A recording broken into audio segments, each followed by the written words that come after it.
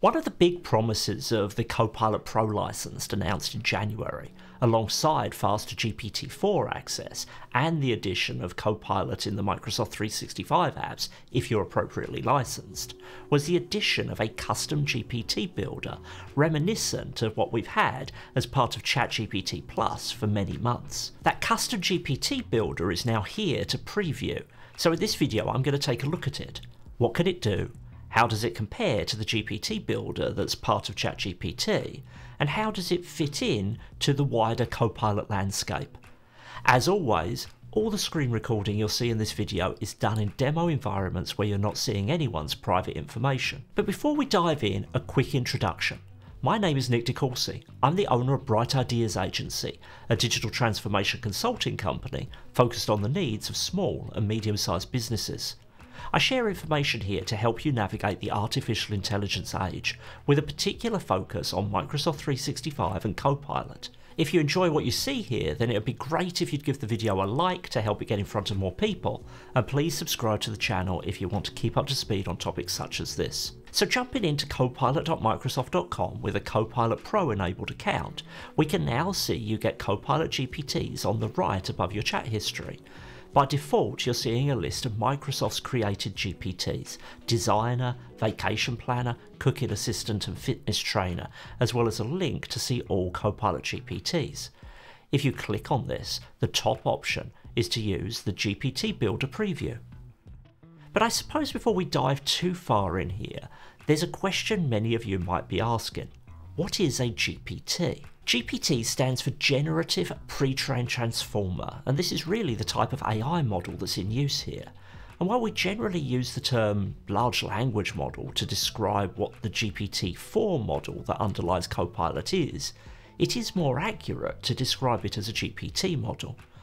This makes the term custom GPT confusing, as this would imply you are building a customized AI model, but this isn't the case.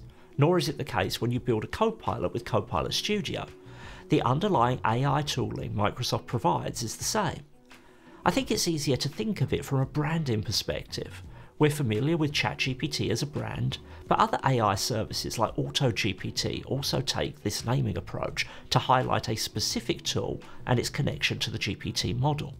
When you build a custom GPT, whether you're doing so with Copilot or with ChatGPT, what you're doing is giving your tool some form of bounded contextual data and additional system prompts that control how the AI model interprets and responds to the requests that are made. While these techniques are useful to customize your experience, they are very different to building a custom AI model from scratch. From a purely technical perspective, understanding this difference is important, but as we explore these capabilities, you'll see that understanding the practical implications is also vital. So if we click on the button to create a GPT, you are presented with a Copilot GPT settings screen and instructions on how to get started. From here, you can converse with Copilot to build the GPT and upload files related to what you are trying to build. You can also jump over to the Configure tab, where you can see what is going on in the background, and you can define a name, a description, create instructions, upload knowledge, and decide what capabilities the GPT should have, either web browsing or image generation. I'm going to start with something really basic. I'm going to create a Copilot GPT to help answer questions about Microsoft 365, and I can do that with natural language just by prompting Copilot. I start with the prompt: you will be an advisor for users of Microsoft 365, answering questions about how to use the apps, licensing, and other related questions related to the technologies in the Microsoft 365 suite. It processes that request, and next it suggests a name for your Copilot GPT. You go through a conversation where it asks for clarification around how to answer questions or any special requests, but from here you are just about ready to roll. You can continue to tinker here if you want though. In the background on the Configure page, your conversation is being turned into instructions, so Copilot is working with you to essentially tailor itself to your needs. You can review the instructions and work with them here, or return to the chat and continue to work conversationally, but when you are ready, you can preview your Copilot GPT. And then you get a Copilot window with the name of your Copilot GPT at the top, and you can just go ahead and use it like you would Copilot normally. In this case, asking questions about Microsoft 365 and getting perfectly adequate responses. So you might be thinking, what's the point of this? I could just ask Copilot about Microsoft 365 normally. And that's true, this is a basic example, but the more niche or specific your need, the better this approach can help, as you can work to tailor the type of response you get. For example, building a tailored approach to how the response is constructed, so it's more useful to the way you research or the types of writing tasks you do. If you're happy with your Copilot GPT, you can go ahead and publish it, either for you or as a shared GPT, and then you can use it along with other GPTs you have. However, the power of this approach is not just about customizing the way inputs are interpreted or outputs are generated. It's also about bounding the context data Copilot uses to service the request. Let's try another slightly more complex example. This is the Power Platform Licensing Guide for February 2024. It's a fairly heavy 33-page PDF that details everything one might want to know about Power Platform licensing. And until Microsoft releases a later version, this is what you should rely on. Getting tools like Copilot or ChatGPT to respond with this level of specificity in where answers come from is ordinarily pretty hard, and you end up saying you want to use the latest information, but find you get a web page from 5 years ago included in the result. Here I'm building another GPT, but different to last time, I'm going to upload the Microsoft Power Platform Licensing Guide and be highly specific about the fact that I want the answers to come from that resource. There are any number of potential use cases where strictly bounding the context of data will be important to efficacy. Perhaps you are building a legal GPT and you want to ensure the law documents used are from your country, or you're a fan of a particular public domain book series and you want a GPT that is going to answer questions addressed by the author in their work, but not the analysis of other readers from across the internet. So I jump into the GPT to preview it and ask a question that definitely requires some fairly current information. How do I license Copilot Studio and how much does it cost? And it gives me an answer. But despite me being specific about what source I wanted to use, you can see it referencing websites. And while Microsoft sites are likely to be equally up to date, I'm not sure about TrustRadius as an up-to-date source. So I don't want my GPT searching the web at all. I want it to use the document I uploaded as its knowledge. So I can jump back into my configuration screen for the GPT, turn off web browsing and try again. And now, it ignores the document I uploaded completely and tells me it doesn't have any information as of its last update. So what's going on here? I took time earlier in the video to focus on the fact that despite these being called GPTs, you are not building a custom AI model. You are just building a set of custom instructions sitting on top of the existing AI model GPT-4. By uploading a document, you're using a technique called RAG, or Retrieval Augmented Generation. This is where you essentially interject additional contextual information into the cycle that you're getting of the request and the response, and by using that additional contextually bounded information, you end up with a better response. This is essentially how Copilot for Microsoft 365 works. GPT-4 is still in there and still has the limitation of having been trained on a vast set of data with a cut-off point well before Copilot Studio was ever announced or released. And despite me uploading appropriate contextual information and being specific that this is what I want Copilot to use, it relied upon its internal training knowledge to answer my question rather than the document, so it didn't actually use that RAG technique at all. I can get it to use the document by prepending the phrase using your uploaded knowledge to the request. But given that I could upload a document normally and do this, it seems like a strange workaround. But in this case, it gives an answer that clearly comes from the document. The problem here though is that in this specific case, it's very clear that the document wasn't being used to answer the question. But this is kind of a fluke based on me asking for something that happened after the end of training GPT-4. There are an endless sea of possibilities of documents I could upload connected with topics that are in GPT-4's training dataset, and I could be inadvertently getting answers I would think would be coming from my document that are instead coming from some unknown source GPT-4 was trained on. But I guess this is a hard problem to solve, right? Let's take a look at ChatGPT to find out. But before we do, I want to ask you a question. What's your approach to AI adoption in your business?